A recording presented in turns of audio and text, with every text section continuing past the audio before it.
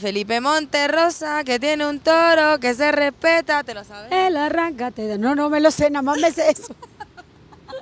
En este porro yo quiero expresar versos alegres para mi región, que desde niña me ha visto cantar canciones lindas para mi folclore. Nuestra invitada el día de hoy es una de las cantantes que ha explorado un ritmo aquí en Colombia bastante que pareciera que estuviera como dormido, pero en realidad es la base de mucho de nuestra música colombiana.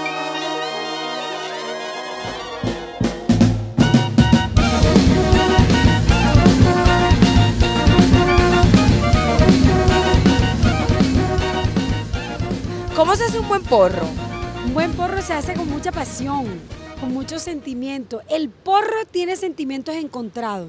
Entonces es tan alegre y tan fiestero como tan nostálgico y un poco ceremonioso. ¿Cómo es eso de que nos bailamos un paquete de vela? Cuando el parejo invita a bailar a la pareja, le dice, bailamos un paquete de vela. Bueno. Sí. El hombre es el que compra la vela. El hombre invita a bailar a la mujer y le dice, bailamos un paquete de vela. Uno de los momentos bien emocionantes fue cuando grabamos el canto de vaquería y entonces estábamos con todo el audio y tratando de grabar. Caballo pinto vaquero.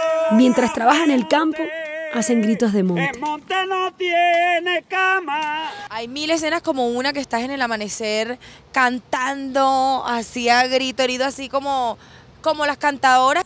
Ya te quieres ir a dormir, sea de noche o si amanezca.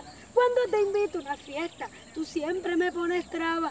Y lo que antes te gustaba es lo que ahora te molesta. Y lo que antes te gustaba es lo que ahora te molesta.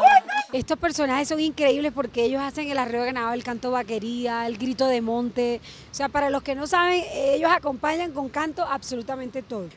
Esas son como de las escenas que no solamente quedan en la película, sino que de verdad quedan guardadas dentro de mí. ¿Alguna vez te has fumado un porro? No, nunca, no fumo nada. Yo el porro me lo bailo. Y lo que antes te gustaba es lo que ahora te molesta. Y lo que antes te gustaba es lo que ahora te molesta.